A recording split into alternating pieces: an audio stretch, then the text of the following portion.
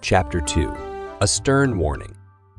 The next morning, Mittens and Whiskers sat dejectedly in the staff room, picking at their dry food. The events of the previous night weighed heavy on their minds. "Can you believe the nerve of that Unagi?" grumbled Whiskers, threatening to throw us out just for a bit of fun. Mittens said nothing, forehead furrowed as she replayed the nurse's merciless words. Unagi meant business this time. One more infraction, and they'd lose their home and nightly routine.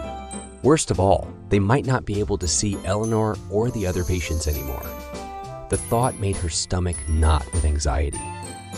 Just then, the staff room door swung open to reveal Unagi herself, face as stern and unforgiving as ever. "You two, with me now," she ordered brusquely. Heart racing, Mittens followed Whiskers out into the corridor, where Unagi fixed them with a steely glare. "Let me make one thing clear," she began in clipped tones.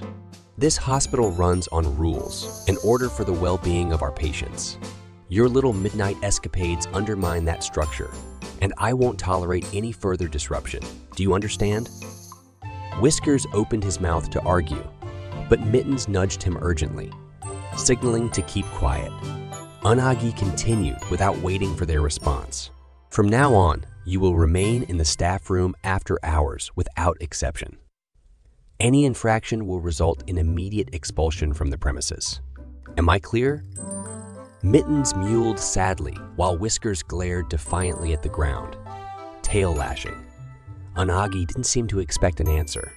"Good. Now get back in there and don't let me catch sight of you outside again, or there will be consequences. Dismissed." She turned briskly on her heel, marching off to resume her rounds. Mittens and Whiskers watched her go, dismayed at how tightly their leash had now been pulled. Their secret nightly mission was all but impossible under such strict conditions. Later that evening, as the sunlight faded and nurses began their switchovers, Mittens peered glumly from the staff room window at the darkening corridor she knew so well. Normally, her heart would fill with excitement at this hour, eager to spread cheer. But now, her chest felt hollow at prospect of a joyless night, cooped up indoors. A soft whimper escaped her. Whiskers looked up from where he'd been moodily shredding a scrap of newspaper. His eyes softened at the desolation in her face. "Hey now, chin up, sis. We'll figure something out, I promise." Mittens wasn't so sure. What if? What if we can't visit Eleanor ever again?